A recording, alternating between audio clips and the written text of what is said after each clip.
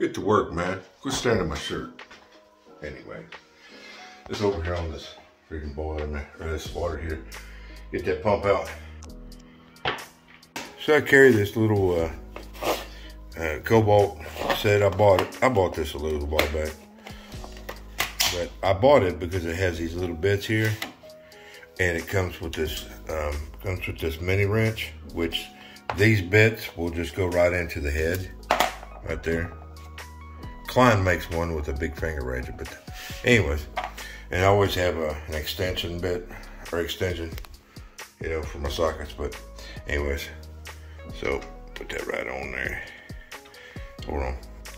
Now I got me a mini wrench. Get in these real tight spots.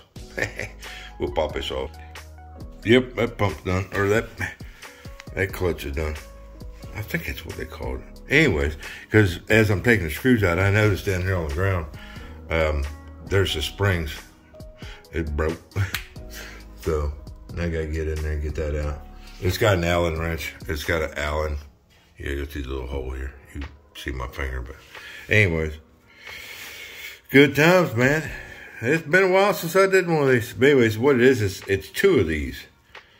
And they got a spring on each side that it's so that the pump doesn't get all messed up. But we'll get some oils too. I don't have any oil for this. Somebody's had this motor off. But anyways, let's get some Allens and get that out. So the Copart bought this little ratchet thing here. It's that those bits go right in the end of that. And it gets in these real tight little spots, so I don't have to go track down a bunch of Allens. I should be able to put an extension through that hole. So let's get to cracking this off, man. Okay, so those who've never taken these apart, this goes on the pump, this goes on the motor, and it sits like this. And it has two springs, one on each side. This actually does, the material, this is not too bad. It's kind of beat up because you can see where it was banging on something. But it's really just the springs. So I don't know if I can buy it. Like I said, man, it's been, jeez, it's been a long time since I did one of these. I don't know if I can just buy the springs or I got to buy the whole kit. So I'll probably have to go down to Pickle Brothers, which is a plumbing place, and pick one up. I think I'll go ahead and pick a new one up because I don't think you can see very well. But this has been apart before. Because right there, let's see if we can get you a light in there. You can see it. It's pretty well, it's worn pretty bad. So we'll see. We'll go down to Pickle Brothers. Gotta take pumpkin out anyway. I'm riding in pumpkin today. Anyways, let's go do this, bro. And I didn't have to isolate the pump. Just pull that off. So, got my new clutch, got a little oil. We'll get this bad boy back in there. Yeah, it's all you gotta do is just, it's Allen's, man. It's no big deal. So, we'll take it off and slide it on there and tighten Allen's up. All right, so I got it all back together. Put a little oil in there. Let's see what she sounds like. Yeah, that's the way it's supposed to be. You're not supposed to hear that thing. But yeah, you're supposed to go around and put oil in these. About once a year, you double check your pumps. Make sure your pumps are running nice and quiet. Not too bad. It's like 37 bucks for that clutch and the oil, so we're good to go, bro. Let's get the trash out of here and we're done. This is the screen for the front door. So I'd already cut the rails for that side, but when I was trying to put the string in that side, the other side buckled in. So I just figured I'd show you how to do another screen. Of course, I've already done videos on screens, but anyway, so we'll pull this twine out. The other thing is that this twine is not the right size for the new rail. It's such a slight difference, but it makes a big difference. So we pull this out. I should be able to reuse the screen. I hope so, because I didn't bring the screen with me. So what we do, get the screen out of the way before I rip it. It's because I've already made two of the rail replacements. So what we do is we'll set this up on side, right beside the old one. My replacement. You got to get these pretty precise, because if you don't, your screen's not going to sit right. Alright, you can see it right there. So that's going to be my mark. And we'll cut this real quick. Get the little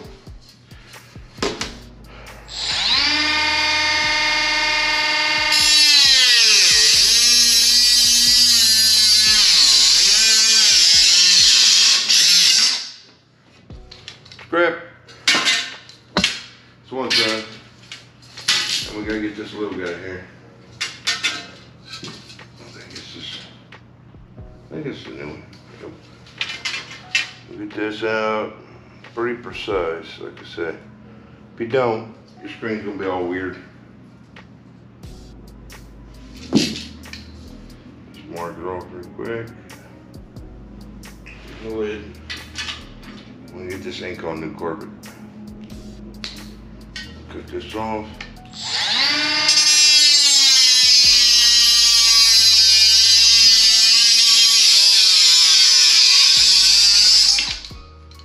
Pretty cool. Alright, so now you pull your corners out. Now this is the style that's square. You have flush cuts. The other ones I have at the shop are 45s. Square is pretty easy to do. You pop them out, chuck that away. Now, because the old one had the little push buttons, I don't have any push buttons, but I have these right here. So we'll put these on the straight rail. Remember, your twine rail goes inside the window. So we'll put a couple of these in here. This will be my pressure that holds the screen in place. And that's all you gotta do is just push it on. And then we'll put another one up here on this side. It just squeezes down in the hole. That felt weird. Yep. Okay, so I got the screen built. Now what I'm gonna do is I'm gonna go ahead and put 2 more of these push bars. Wagon wheels. They're just little bows. I'm gonna go ahead and put 2 of these on this side too. I'd rather have a nice tight screen than a loose screen. You know, because once you put it together, man, you have to rescreen the whole thing. Okay, so now my screen's back together, and I'll lay the screen back on top of it. Make sure there's no holes in it. Now this was cut for the previous rail, so I should be able to get it in there all right. It's already pre-cut, so I don't have any wiggle room on this. None. And get your rail back out. Ooh, I can tangle that all up. Let's get this all straightened out.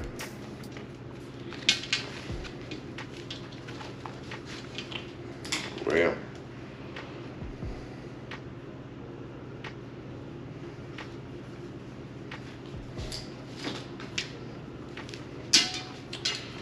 that takes me to wind that up in my pocket.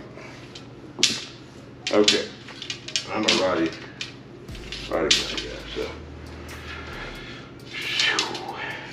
Like I said, this is already pre-cut, so I can't have any excess. You just put it right back up where it was. Get your tool for screening.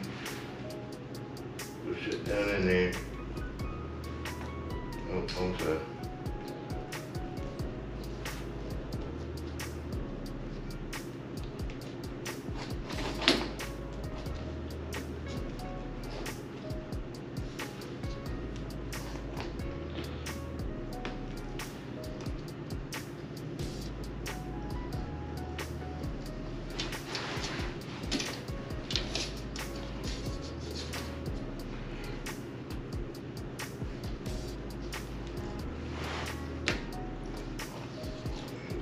Roll that down in there. It's not a big deal. It is tangling it up right now. If your cord is a little tight, you can pull on it, stretch it out.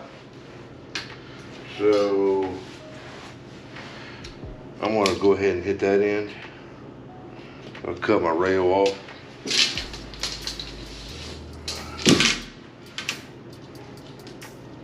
I just don't want, I want to make sure that I'm not pulling it all in one direction. You know what I mean?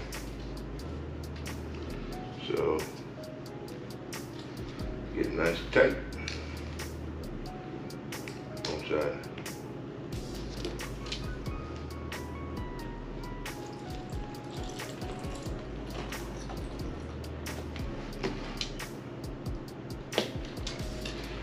Good for now.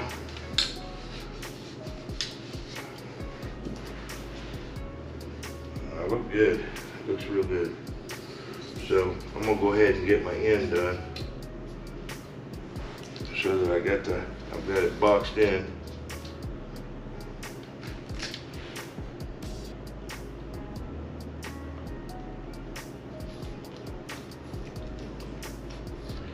Oh, this is the old rail. Whew. I have to get the other twine back out. The reason why is because this rail's a hair small. I mean, dude, it is such a slight difference. That big twine wouldn't go in it. This is the original rail. So, and it looks like I might be a little on the short side. Kind of hard, you gotta pull it.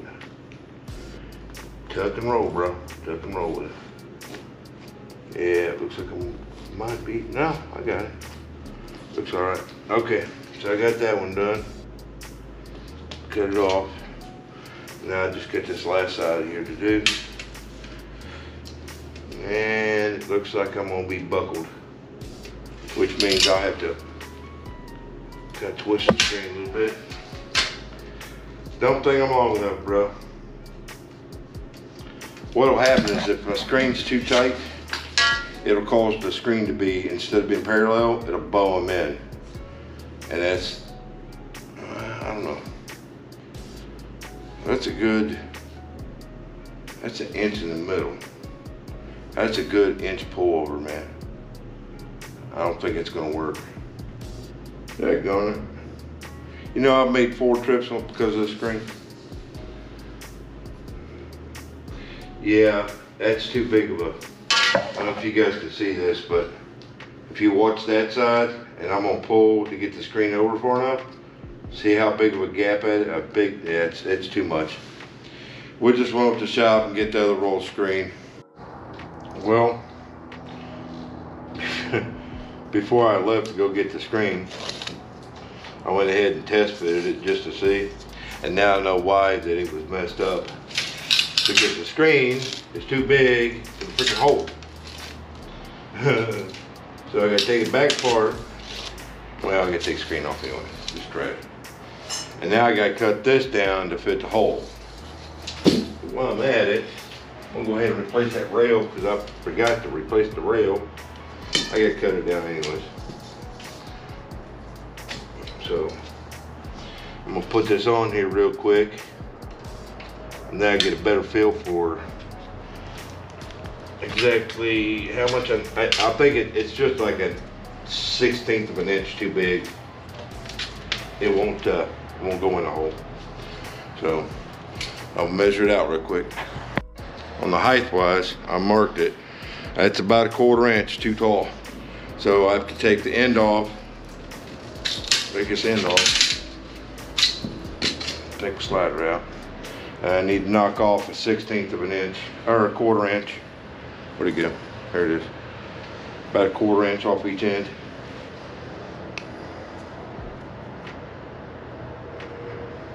Looks about right.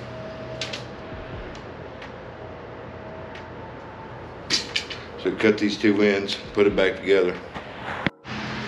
All right, so I notched it down a little bit and I test fitted it. It looks really good. So now we'll roll this out some screen. Rolls out some screen. I don't I wish I had some lighter screen, but I don't. So I always like to go about an inch past the rail. Cut it off. Ugh.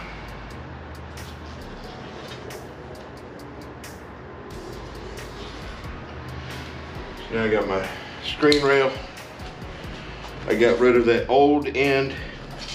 So now I can go straight with the big rail, big fatty string. Let's get this started. Screen always loves to roll up on you. That's alright. I've got plenty of extras.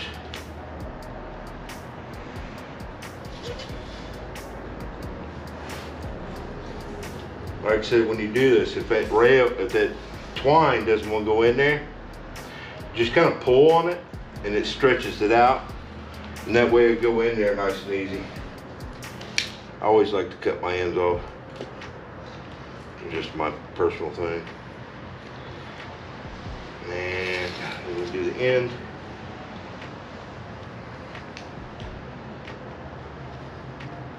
It's a pretty simple process. You just need to take your time with it. You don't want to pull tight on your screen when you're redoing it, because it'll cause the screen to pull in on itself. Let's see if I can get that to it straight without cutting it off.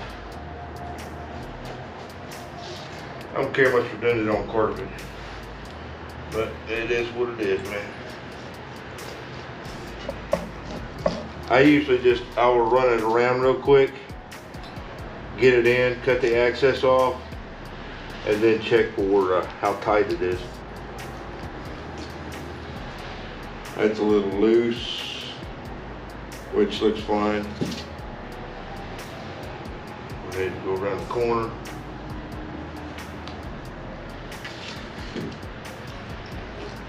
If I had a big shop, we'd be doing this on a workbench. But it is what it is, bro. Thank God for what we have. Solid floor to work on. So I'll look down the screen to see if it's puffy or not. And on each side it's puffy. So what I can do is I go back and cut my rail. I'm gonna pull this string back out. Pull this back out. And now I can re-roll this so that it's a little tighter. Not a big deal.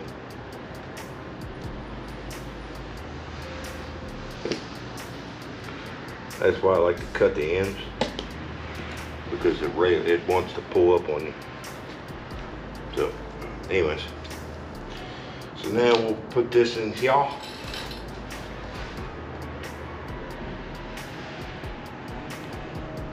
And now what I'll do is I'll put my hand on this side of the rail, just to give it a little tension, so that when this rope goes down in there, it'll pull the screen this way.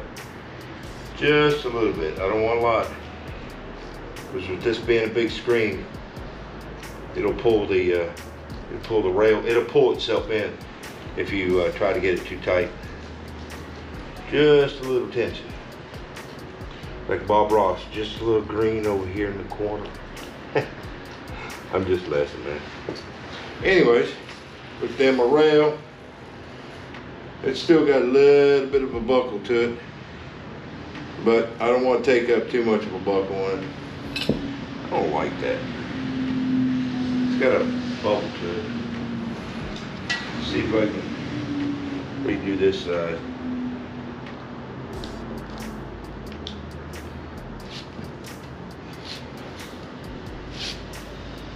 See if I can get this down in there tighter. Just slightly pull on it.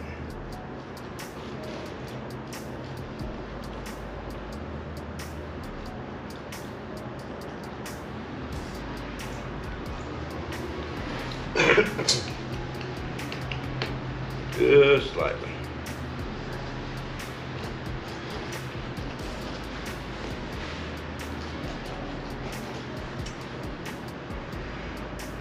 They kept a little bit of a bubble in it. Cool. That looks good. You can also tell if you got too much tension on it because the screen is not wanting to lay sideways or flat. But it's going in the hole. It'll be all right. Make sure your corners are down. Keep your hand out of the way while you're cutting. This is the most important. You gotta be real careful, man. If that knife slips, you'll cut the screen. You gotta start all over again. You can see how my screen's buckling. It's just slightly twisted. But normally, once you put it in the hole, it'll straighten itself out. Not a big deal. Easy peasies, man. Just be careful. Take your time. Don't get in a hurry.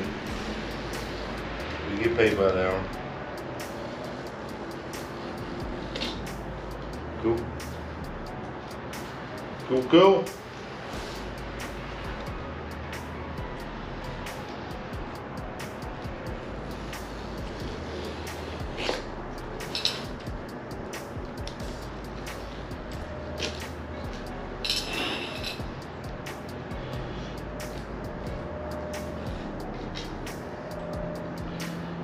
Still got a slight bubble.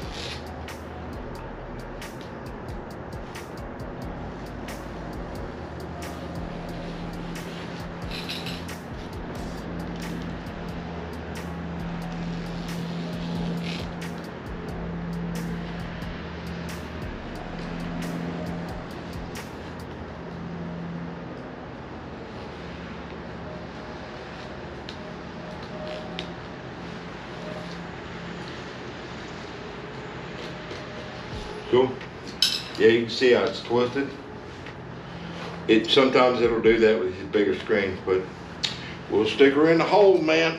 Woohoo! Get up off my knees. So I was able to get it in there. It's still just a hair, but this has 2 pieces of glass that go in there and push it back. So I'm pretty sure once I get the glass in, it'll be nice and tight. But I don't have any of those little spring fingers to go in there. I'll show you what I'm talking about. This style of spring fingers, it kind of holds it back against the door. But let's get the glass in and see what it looks like.